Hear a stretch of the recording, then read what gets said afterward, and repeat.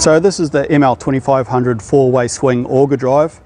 This little beauty is kind of multi-purpose. You can have it as an auger drive hanging down in four-way swing position or two-way, or you can pin it in the raised position as we have it now to accommodate the AugerTalk mixer bowl.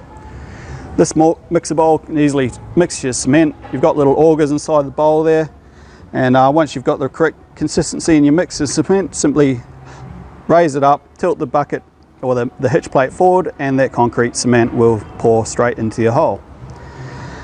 This particular one is our 65mm drive round. It's a great little unit.